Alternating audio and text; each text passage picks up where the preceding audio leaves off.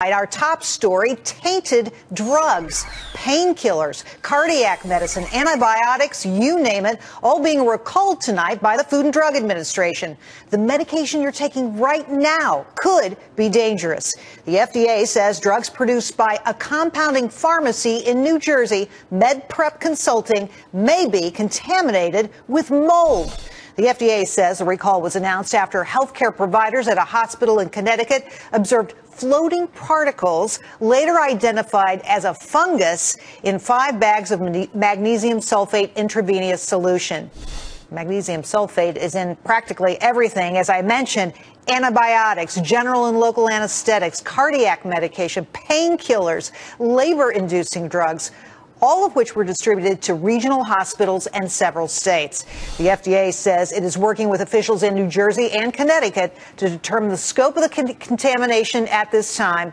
And this comes months, you heard the story, after a New England compounding center distributed thousands of tainted steroid injections, which ultimately ended up killing 50 people. Joining me now with the details, Dr. Stephen Reisman, a cardiologist and director of the New York Cardiac Diagnostic Center. Doctor, welcome to the show. Hi. Here we go again. It's less than 5 months later. We've got another case brewing here. People could be hurt. Why can't we fix this? I think part of the problem is you're dealing with federal versus state regulators. There's not strong regulation in this regard.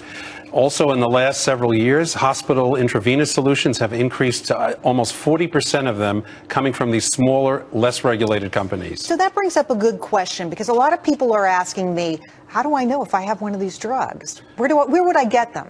This is a problem. You don't know, because what you do is you go to your doctor, who may be an alternative doctor using chelation therapy. It may be a hospital using intravenous solutions, and anything going directly into the vein could be dangerous.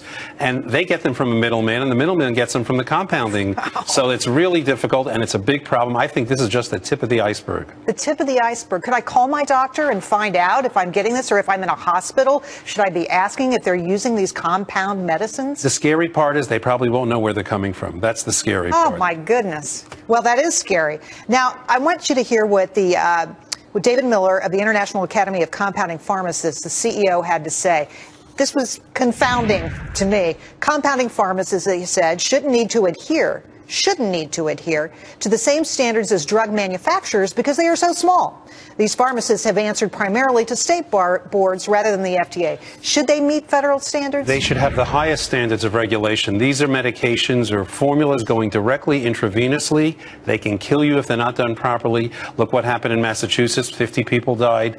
These should be as regulated as major pharmaceutical companies. There's absolutely no doubt about it, and it's strictly a profit motive that's driving comments like that.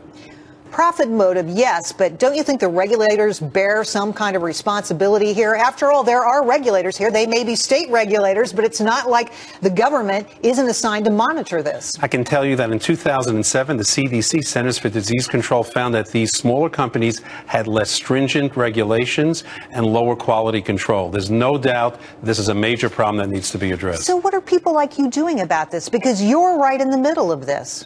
If I have the opportunity, I try not to take medications from these smaller pharmaceutical companies. I try to find out where they're coming from. I refused once a medication from a compounding company and waited until we could get it from a major company. Maybe the pharmaceutical companies should be required to get involved and take the load off some of these companies and who have, less stringent requirements. They seem like they've grown like Topsy. They used to be more popular, and then they became less popular, and now they are growing yet again. And now we have 17 different state laws beginning to make their way through state legislatures to try to answer to this question, but that could take a long time.